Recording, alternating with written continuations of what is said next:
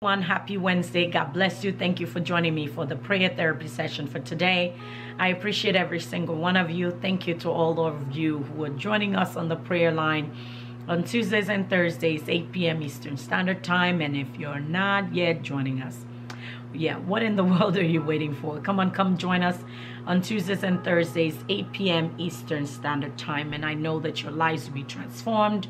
You'll be healed, delivered, and set free in the name of Jesus. Today, I have brought you the prayer therapy session, and we are praying today to destroy yokes of limitation. The Holy Spirit placed this on my spirit to pray over you and for you to pray along at every yoke of limitation that causes stagnation, that leads to failure, that never allow people to become the fullest best of themselves, or to reach their fullest potential in life.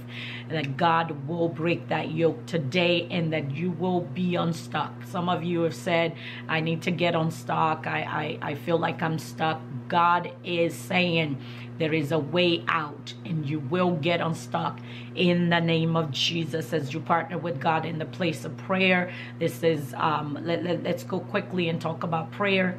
Acts of Apostles chapter 16 from verse 25 to 30. The Bible says, and at midnight Paul and Silas prayed and sang praises unto God, and the prisoners heard them. And suddenly there was a great earthquake, so that the foundations of the prison were shaken. And immediately all the doors were opened, and everyone's bands were loosed. And the keeper of the prison, awaking out of his sleep and seeing the prison doors open, he drew out his sword, because he knew if his masters found out, if the captain found out that he had, on his watch, these prisoners had been set free, they were going to kill him. So he decided he was just going to take his own life. But the Bible says, and he drew out his sword and would have killed himself, supposing that the prisoners had been fled. But Paul cried with a loud voice, saying, do thyself no harm, for we are all here. Then he called for a light and sprang in and came trembling and fell down before Paul and Silas and brought them out and said, sirs, what must I do to be saved? What must I do to be saved? Here we have souls being won because Paul and Silas decided to pray. They decided that even in prison, they were going to pray until their chains were loosed, until they were set free, until they were delivered. Now, if Paul and Silas hadn't prayed, yes, they were bound. Yes, that they weren't just put in prison. The Bible said they were bound. Their feet were bound. Their hands were bound, and then they were thrown in the prison. It's like there shouldn't have been a way out. But they decided that even in their bondage, even in their situation, they were going to pray. And if they hadn't prayed, guess what? They would have remained stuck. They would have remained stagnated and unable to fulfill the purpose of God for their lives. And they might have even been killed. Because the reason they were thrown in there was so that they wouldn't be able to deliver anybody else. They wouldn't be able to pray for anybody else. They wouldn't be able to preach the gospel to anybody else. And salvation would have been, stalled, because people were not going to be able to hear from the apostles the true gospel of Jesus Christ.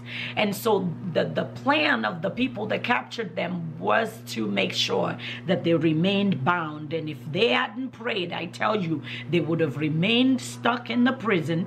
They would have remained stagnated, and they would have been unable to fulfill the purpose of God for their lives. So if you want to get unstuck, the Holy Spirit said to tell you, if you want to advance in your life and in your destiny, if you no longer want to be stagnated, if you want to prosper in that thing that God has given to you to do, that thing that he has called and ordained you to do, you must pray.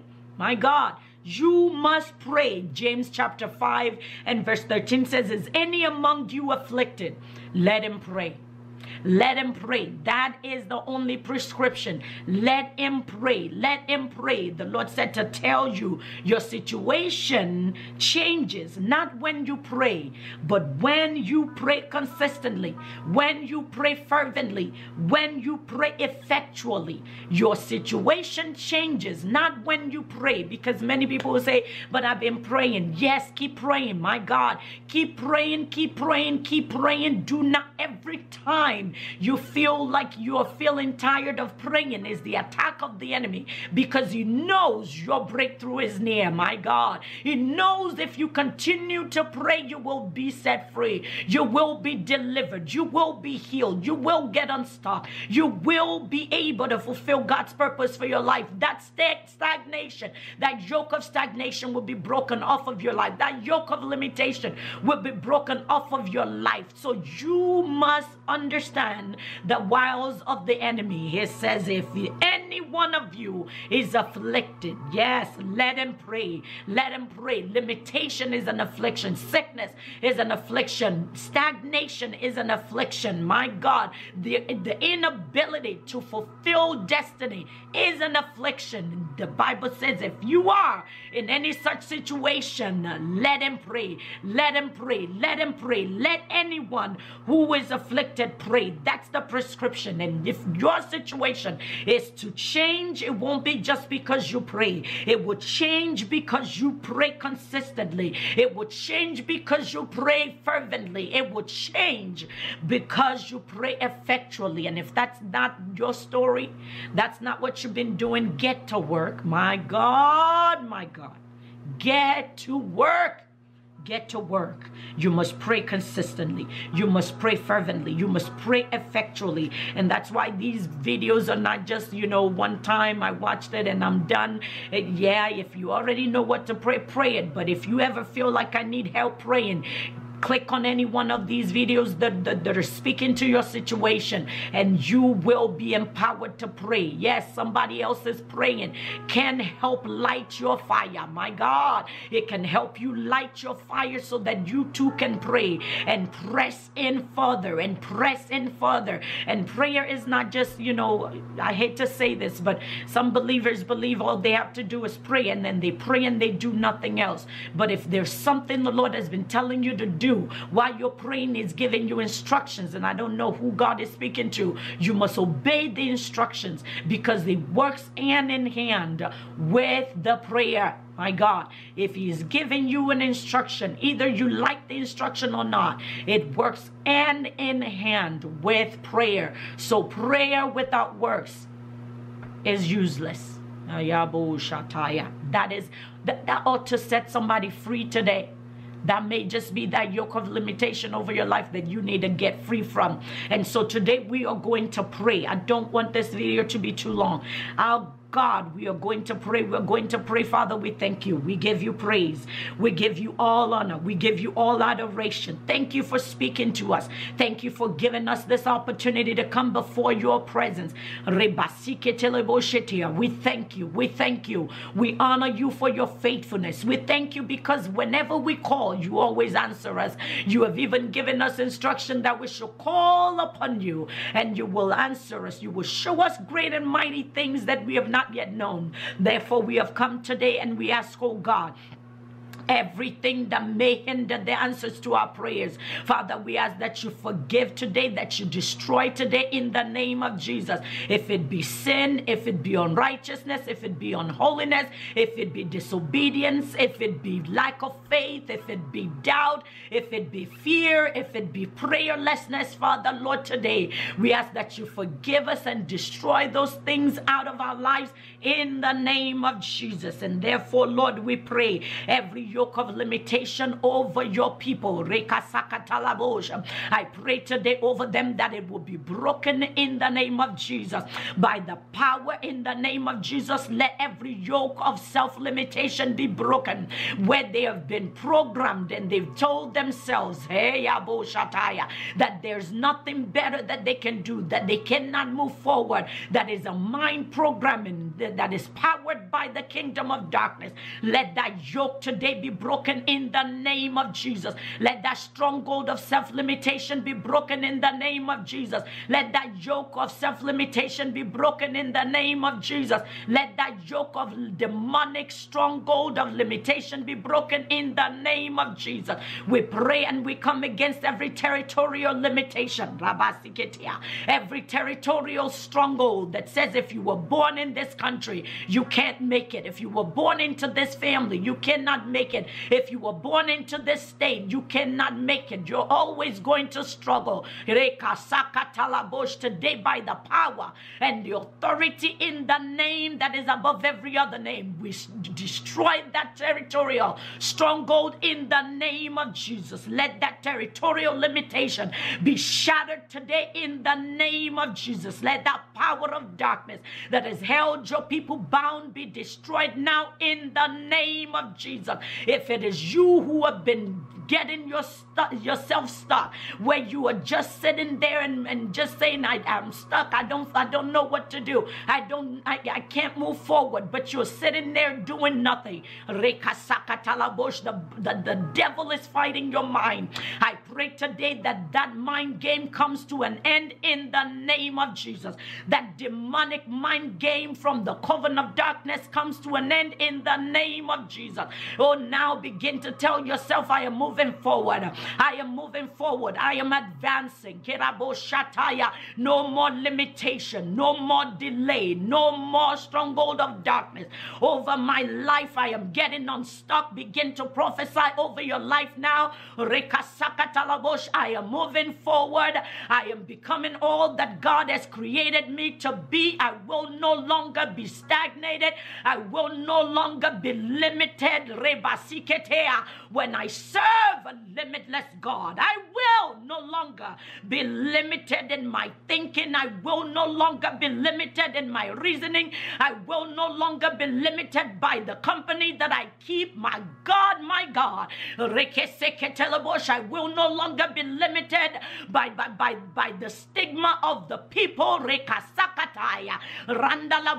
will no longer be limited by my past.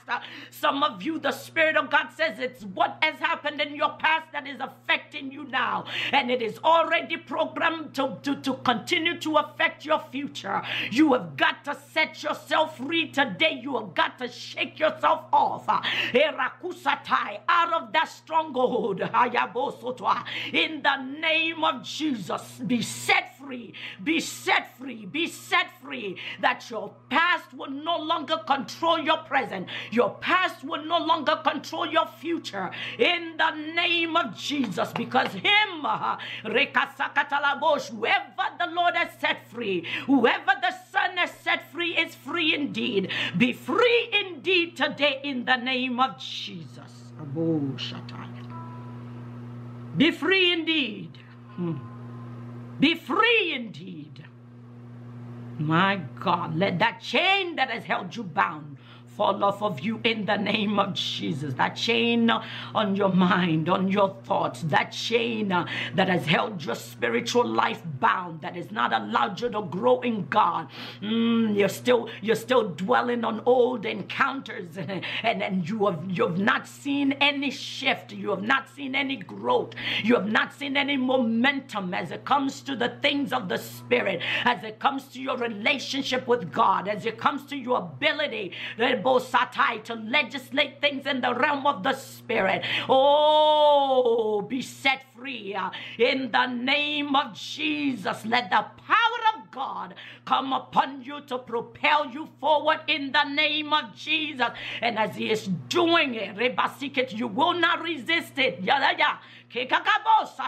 Some of you are resisting the hand of God that has come to propel you forward. You're resisting that word that is supposed to help you get up and gather momentum to move forward. You're resisting the process that is supposed to help you. You're resisting any everyone that is encouraging you to pray.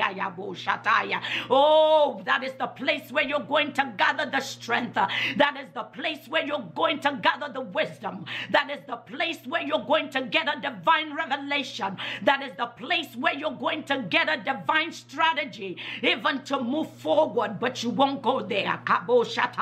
Let the power of God thrust you even into the place of prayer now. Receive fresh fire to pray, to seek the face of God, to stay in his presence. And as you receive that divine instruction, you will move swiftly. The grace for obedience will come upon you, and you will do as the Lord has spoken to you, and you will be set free indeed. Thank you, Spirit of the living God. We give you praise for having answered, for you are the God who answers by fire. In Jesus' mighty name we pray.